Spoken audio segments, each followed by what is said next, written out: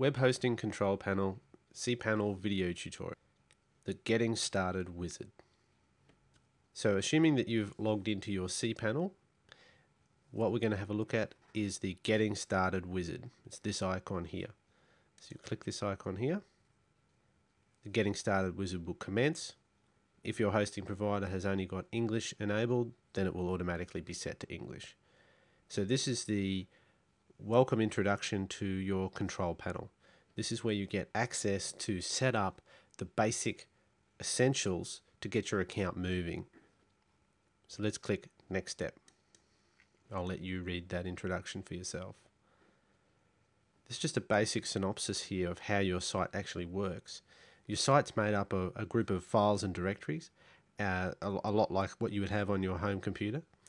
And the idea here is that you have specific areas of your website where you can upload your web files to, that people will then have access to view them on the internet. There are portions of the website where they don't have access, where general public don't have access to your website, and they would be the etc folder, the mail folder, and the temporary area here.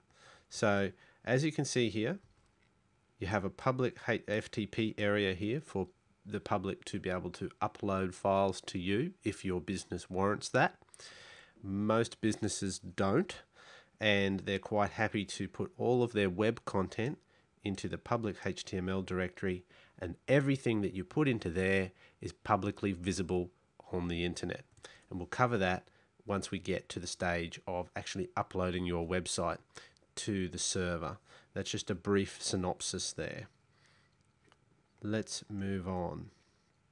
This particular account that I'm in here, this is the account name, website R, and it's located at this particular location on the server. Mostly your web developer or designer will be requiring that information. If you're doing it yourself, then now you know where to get it. This is an introduction on how to get files onto your web hosting account. You've got a couple of different choices in which to do this. You can access the inbuilt file manager system that's within your cPanel hosting account, and we'll cover that in a later tutorial when we talk specifically about the file manager.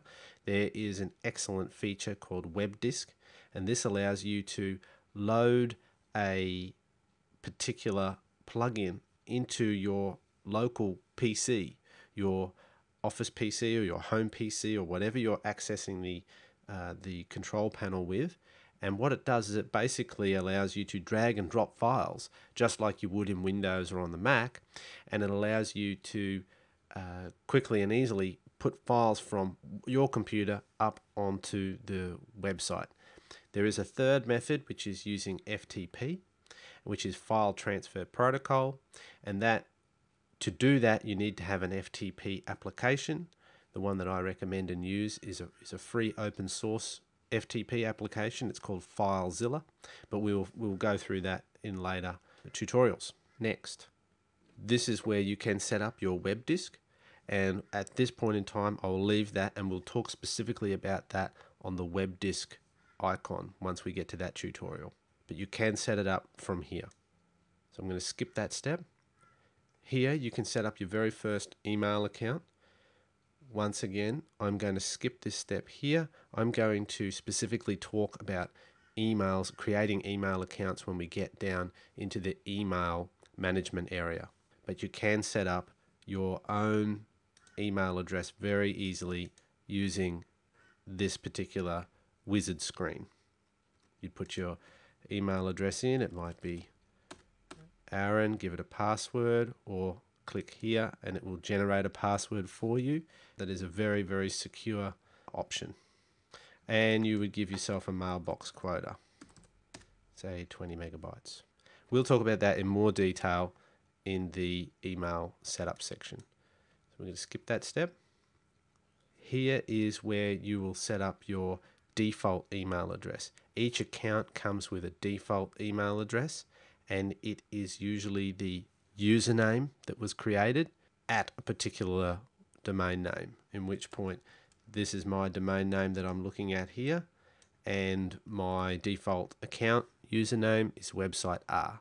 So website R at websiterenos.com would be the email address, and I want to make sure that that is set to fail, discard with error to the sender at SMTP time. And what this means is that should somebody send an email to any address that I haven't set up as an email account, it will be bounced back to them saying, sorry, there's no such person at this address. And you want to make sure that you do that so that you don't get overrun with spam, where people are sending emails to accounts that don't exist.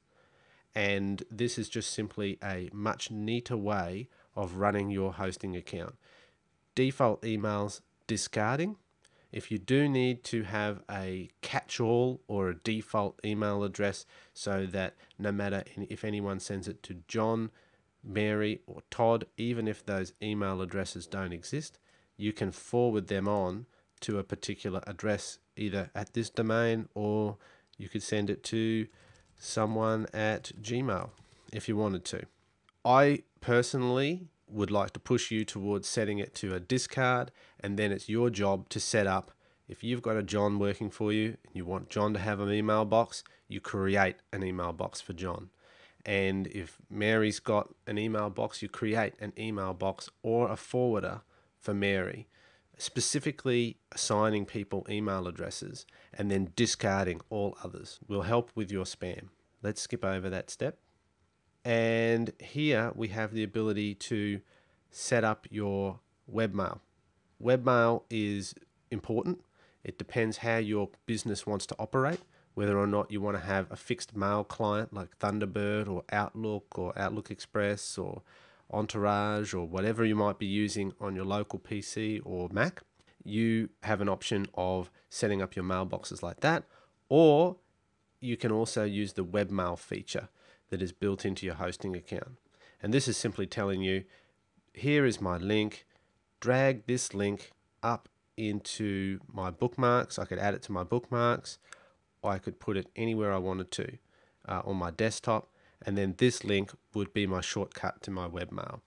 But we're going to cover that in more detail once we get into the webmail icon. Okay, next step. Here you can set the contact information, and all we need to do here is basically give yourself an email address. You can also provide a secondary email address, and you want to make sure that your send notifications are correct for disk quotas, bandwidth usage limits, and email account quotas. Very important.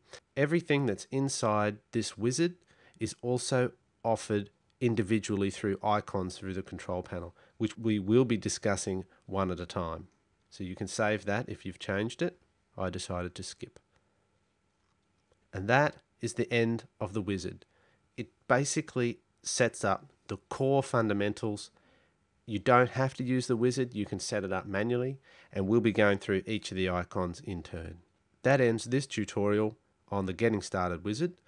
Be sure to check out all our other cPanel tutorials to learn how to use the great features of your web hosting account and build your online business.